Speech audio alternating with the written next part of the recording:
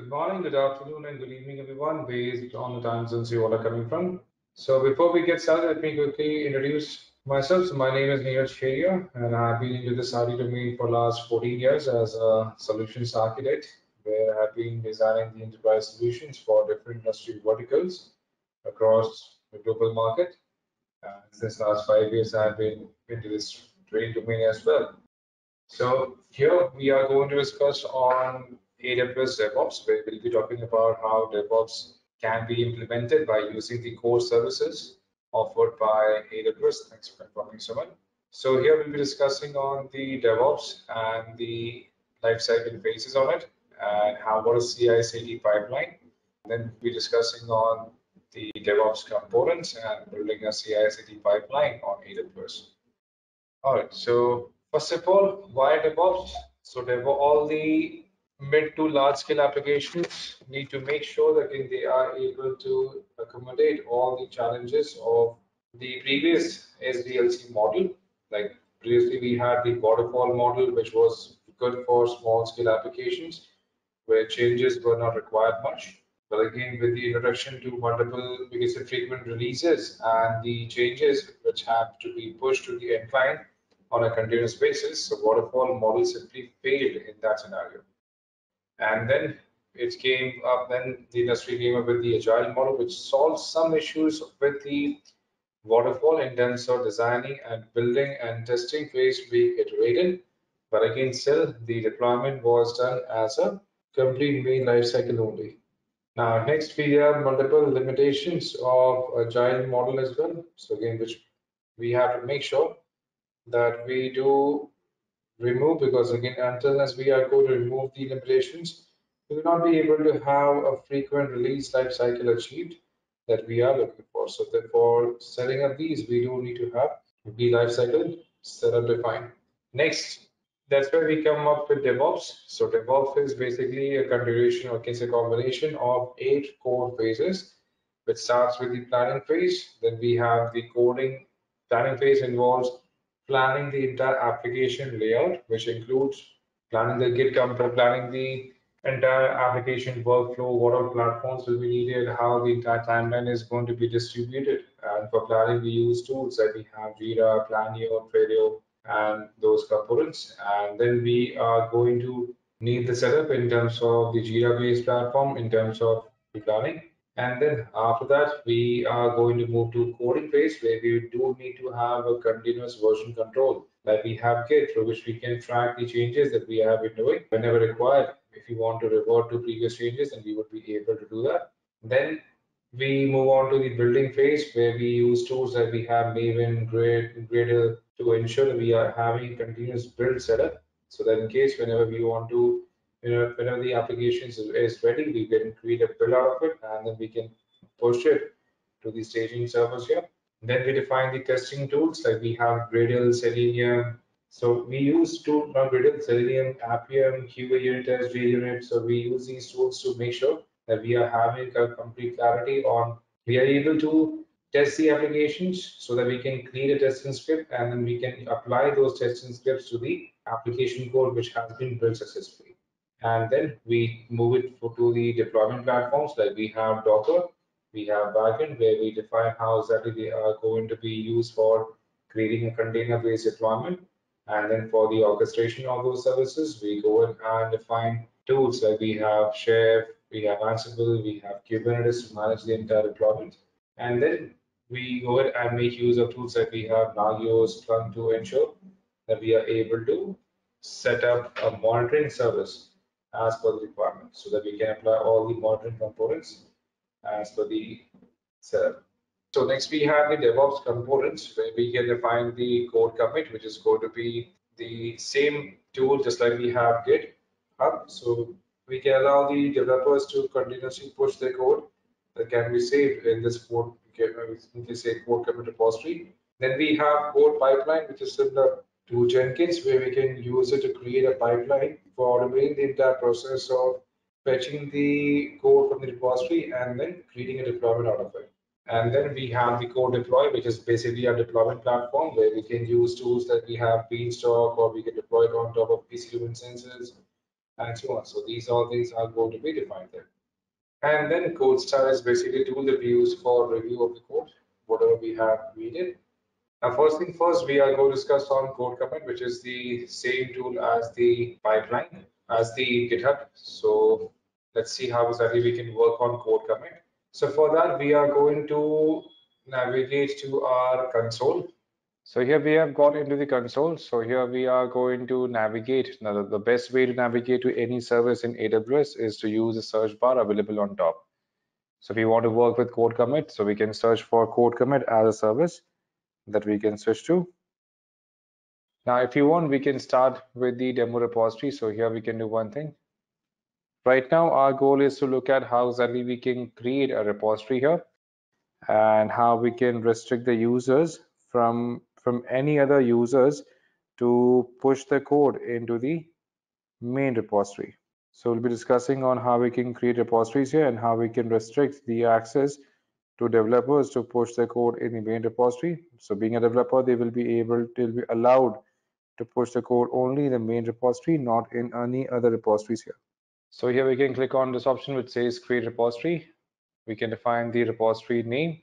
So let's say here we can define repository name as demo repo. Just like in GitHub, we create a repository. So same way we can create repositories in our code commit account. So we can define the repository that we want to work with. And we have the code guru. So basically when we are going to work with code guru is like a service that we can define that is going to review the code submitted which are going to be on based on Python and based on the Java. So again, it is going to review the codes submitted in these two languages, and in case any errors are going to be there, then that is going to be highlighted and shared back. That's how it is going to be. All right. So here we can go ahead and click on create. Once we have the repository created, then we can see here we have the HTTPS, as in if we can clone the URL, we can clone the repository from anywhere, like clone HTTPS. And then same way like in GitHub, we can keep on adding the files directly. Same way we can keep on adding the files here in code commit. So for example, if you open up any repository in GitHub, we can see the files available, and then we can go ahead and upload the files directly, right? So let's say we want to create a file directly here. So we can click on add file. We can click on create file. Let's say here we want to upload a simple basic HTML script here. For example, let's say here we can save it by the name of index.html. So here we can define HTML, the head section, the title, which is going to be, let's say, code commit. We can close title, close head. We can define body as h1, as in welcome to code commit example.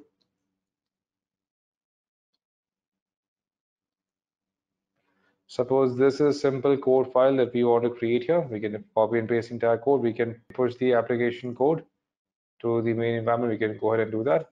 And then we can go ahead and define the file name. Let's say we can call the file name as index.html. And we can define the author who has created this particular file. And then we can add a commit message. For example, here we have first commit of home page, for example. Click on commit changes. So again, this is going to allow us to commit. That means save all the changes in this repository. Now, once we are done with this, next we are going to, now here we can see that everything is being done in the main branch.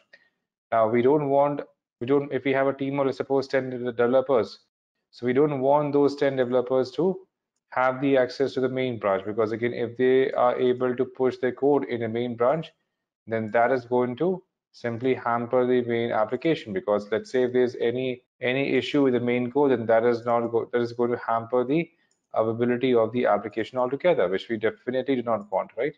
So what we can do is we can go ahead and we can create another branch, and then that branch will be declared as a default branch for the application for all the developers, so that whenever they are trying to push the code, they will be pushing the code in that developer branch only.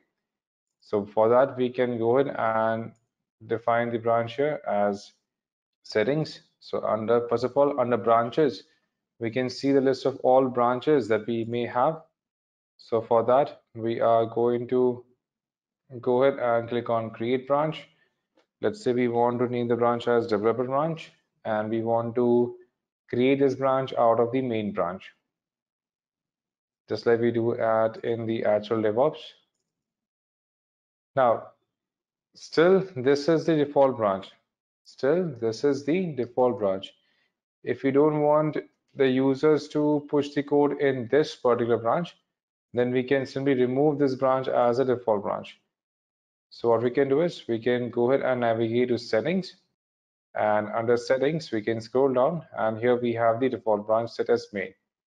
So if we don't want this main branch to be default branch, we want the developer branch to be the default branch, which should be available to the users, to any user who is trying to push the application code into this repository. So I can choose this developer and then click on save. So now developer branch will be declared as a default branch. Next, if you want to restrict the user access, or again, let's suppose we want to connect this to our own local repository in order to push the codes. So we can go ahead and set up any instance that will have the access to Git. So we are going to create an EC2 instance that will allow us to push the code to this repository. So let's say here we can get connected to this as well.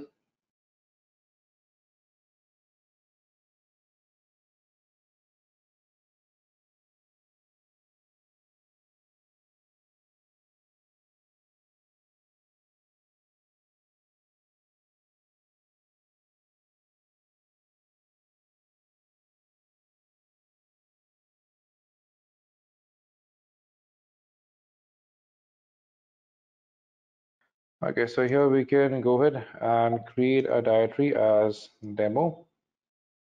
Make directory as demo. We can switch to demo. So right now we had deployed an EC2 instance, and in here we can define the git clone. So if we have git already installed, so to clone the repository from code commit, what we have to do is we have to define the URL. So we can search for code commit. We can select the repository that we have created, and to clone the repository we can simply click on clone URL, clone HTTPS. So this is going to generate the credentials, and this is going to allow us to use these credentials. So here for the first time this is going to ask us for getting the username. For that, we can go ahead and navigate to the IAM dashboard, which is the Identity and Access Management dashboard for AWS. Click on the users. Let's say here we have this developer one. We can navigate to security credentials, and from the SSH key, from the SSH keys for the code commits. So here we are going to generate the HTTPS get credentials. So you can delete one because you don't have more than 2 active credentials up and running. So here we can click on generate credentials. This is going to be the username that we are going to enter. And then this is going to be the password that we are going to enter here. If the credentials are correct, then we will be able to allow the code commit to repository to be, we can say, copy cloned here. So you can see here we have this demo repo cloned. And now if we want, we can go ahead and start working on the Git initialization. We can simply go ahead and add everything that we want. Suppose here we want to create new files. So we can simply define as suppose touch alpha.html, and here we can define sudo nano alpha.html, and here we can add anything, for example body h1 sample alpha file. We can close h1, close body, that's it. Control S, Control X, and then we can use git add all. Then we can use git commit all with the message as sample commit. And once this is done, we can use git push origin, and that too either from the main branch or the master branch, which is currently being maintained here. Whatever branch we are currently working with, so that is going to be defined, and then the branch there is going to be used for pushing the code. So as we are done with the topics here, everyone, so let's wrap it up for today. So first of all, a big thank you to you all for joining today's session, everyone, and have a great day ahead.